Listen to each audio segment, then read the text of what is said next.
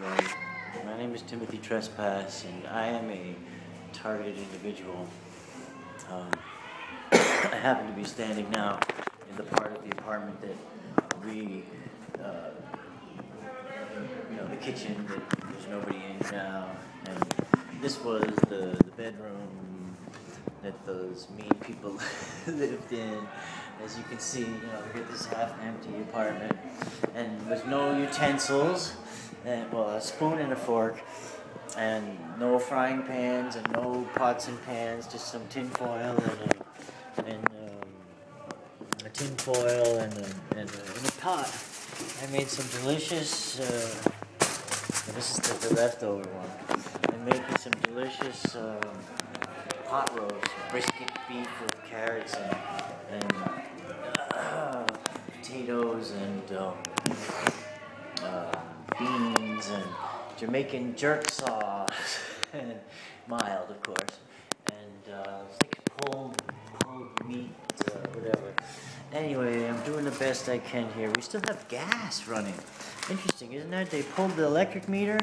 They didn't turn off the gas. The gas is a $25 a month surcharge or something just to have it, whether you use it or not, and then you're paying a certain amount per therm. Anyway, here's my delightful meal. Actually, I wanted to make a Christmas Eve meal, and since I'm really not good with dates and like what's going on anymore, like my brain is looks like this, but not as edible. I'm sure it's full of all kinds of really weird fungal morgellons, remnant, pop hemoglobin, and toxins. So anyway, I'm losing my memory, and I didn't realize that yesterday wasn't Christmas Eve. So I went out and I bought myself this pot roast or whatever, and it's funny because Petra is like, I don't cook food. It's too much trouble. What are you trying to cook for? You always mess it up. Which isn't actually true, but frequently I do. I used to be a good cook, actually. I used to run a commercial kitchen for like 30 people up in Canada, Dianova. 3 meals a day and a snack. Anyway, this is my little home thing, a little Christmas. I wanted to make a special Christmas thing. Oh, this is Beaker. He's the guy that this guy gives all the weird stuff to test on the Muppets. Which I found out is really an abusive and horrible show, and you shouldn't let your children watch it. I used to think it was funny, hilarious. Anyway, see, I've already forgotten what I was saying. One sidetrack and that's it. Zoom, or on another highway going somewhere else. It's Christmas Eve now. The people next door are having their regular weekly, bi-weekly loud party. This one's a little louder because it's Christmas. They're not very nice to us, but and so anyway, the pot roast. We had this big disaster. Somebody accidentally poked a hole in the tinfoil thing, and all the sauce ran out of the cooking thing and filled the stove. And it was just a horrible mess. I had to run out there and get another one, and I'm dripping sweat from the panic attack, and I'm all upset. I go through these little mini temper tantrums for like 4.5 minutes. I'm like, rah, rah, rah, rah, rah. And then I'm like, okay, I'm really sorry. I didn't mean to be such a jerk. Anyway, so, and then I cut the thing in half, and we finished it up, and it didn't take as long as I thought it would. I thought it was going to take like 5 hours, and it only took like 2 or 3. Came out really nice. It didn't come out like a steak, red in the middle and everything, because Petra was like, oh, don't overcook it and blah, blah, blah. And I'm like, no, it came out like brisket, like pulled, like, little bits and pieces, and I like that. And then, also grateful to the animals that gave its lives, so that we could have this meal at Christmas time. The pagan holiday, I don't even know what it celebrates, but we're meant to believe that it celebrates the birth of our Savior and Lord. Yeshua, the anointed Christ. And I'm sticking with that one because that's what I like. You know, I've always been brought up on that. Wow, Petra. We just had a friend come over who's like a really nervous guy who's getting HIV and doesn't believe that targeting exists. He's just like, you know, a ball of stress. And Petra had this, she's been under attack, this V2K constantly. Arrest them in housing court. Housing court. Arrest them tomorrow. Tomorrow in housing court. Arrest them? Arrest them. No, let them be. Arrest them. In housing court? Arrest them in housing court. Let's set them up in housing court. In the hospital? In housing hospital. Arrest them in the hospital in housing court. I mean, just like on and on and on and on. For days, they're like, she's trying to explain to them that calling her a bitch and a junkie and a loser or whatever is just not nice, it's mean. And you know, the whole thing, she's trying to reason with this automated, you know, and I like make light of it and shit because I don't have it. I have the and the voice that sounds like it's my own telling me to kill myself. You know, I really feel for her. And I'm like, there's got to be some way that you can block this out, or you know, she thinks it's real people. She believes that it's real people, and she believes. You know, sometimes she even thinks they're standing right there. She's like, did you hear that? Was somebody? No, it was just the thing in your head. So they've really got it.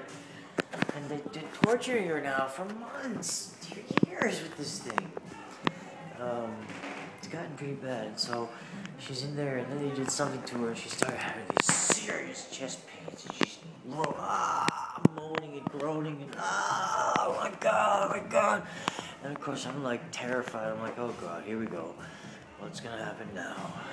You know, like I don't want to face that, you know? The inevitable. I always thought I was going to be the one to drop dead first. And, you know, she's in pain, and the guy's standing there, and I'm like, all right, maybe you should go, you know, whatever, have a Merry Christmas, I'm sorry, we can't hang out. And I'm asking Petra, do you want to go to the hospital? No, I don't want to go to the hospital. Do you have any pains? You know, radial pain down your left arm, right arm? No. Difficulty breathing? Yes. Tightness of breath and difficulty breathing. Serious chest pain. I get this too sometimes, but not so bad that I'm screaming and crying like that. You know, so she lays down. She's white and red in her cheeks and ears and forehead, flushed red and white. The rest of her skin is like pale white and dripping sweat. Really hot, but cold sweat, you know, like wet, cold, hot. It's so fucked up. It's the toxic thing that, you know, it's like the toxic death thing. They fucking vibrate you with something, and you just get sicker and sicker.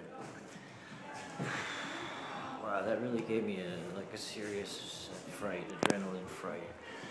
I mean, I look at myself, man, and I look at other targets that I see that are saying the same thing. Their faces are changing shape, you know, their noses and their eyes, and their pupils are blown, and their hair's falling out, and they're getting laser hair removal, and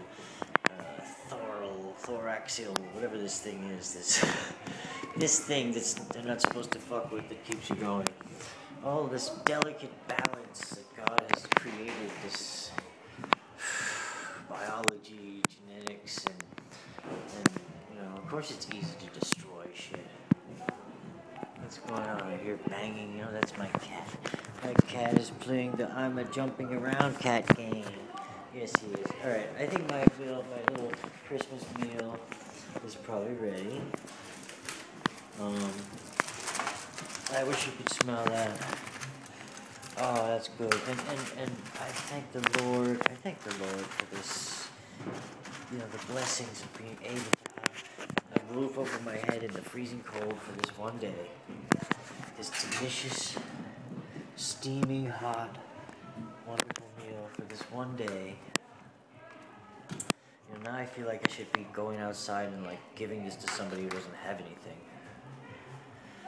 Fuck. You know.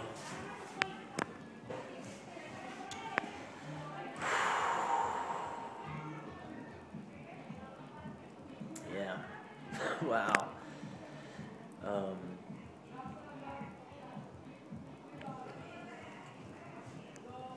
Didn't even cross my mind. I was so like lost in my own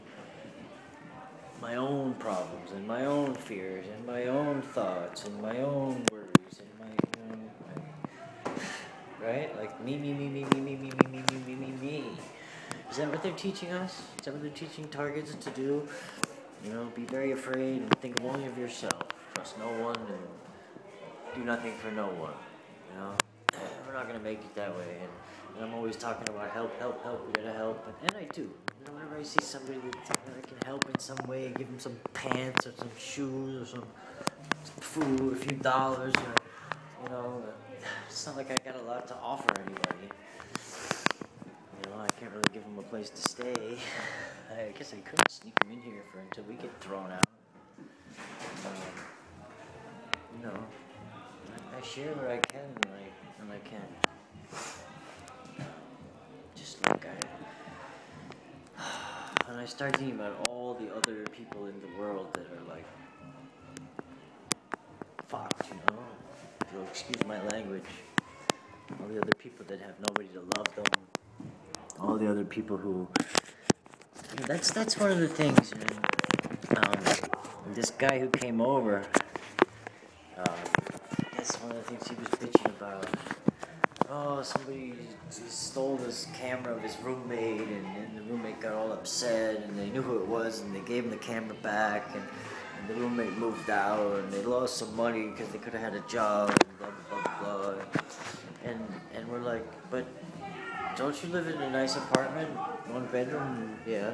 And doesn't the city of New York, or the state of whatever, pay your full rent under the Health and Human Services HIV thing? He got a hookup. He like walked into the right place, and the right person said, "Oh yeah, we got a program for you."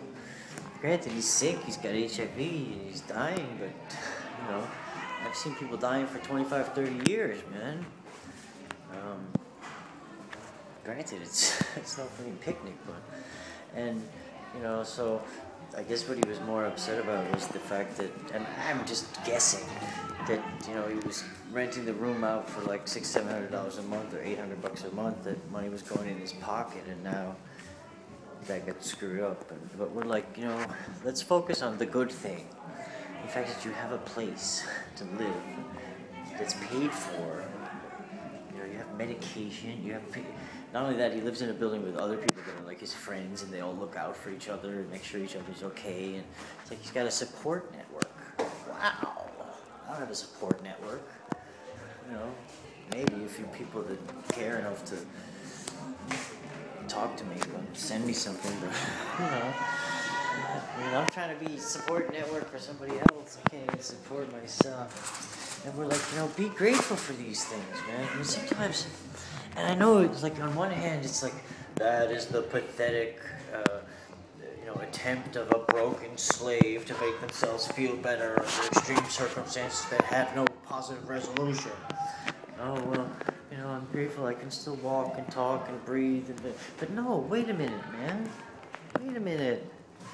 You know, we all get so... you know, like, entitled, like, every day we wake up and go and do our thing, all this trauma and drama, but still we're like, I'm gonna wake up tomorrow and the next day and the next day, and you know, what if that's not true?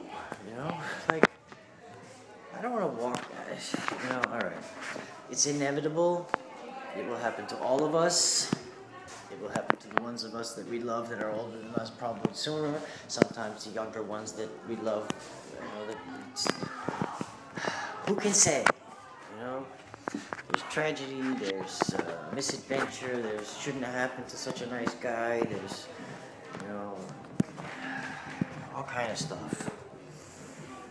And I can't understand it. You know, do I think that giving it to God is an excuse? Yeah, in a way, it's a cop-out, it's an excuse, but wait a minute.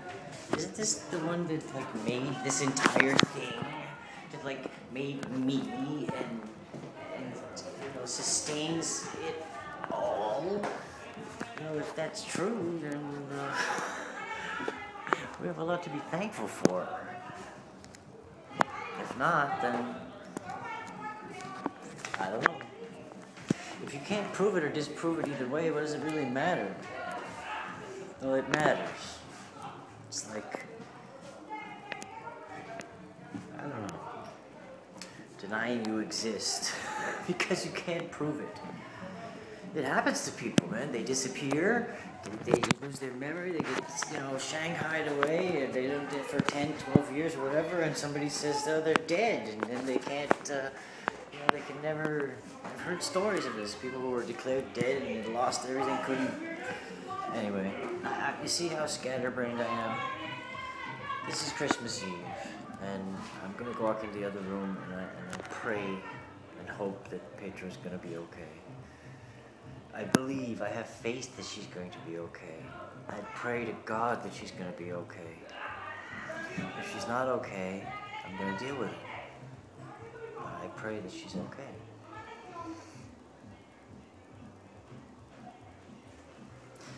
Just like I pray that I'm going to be okay, and that you people are going to be okay. Anyway, Merry Christmas.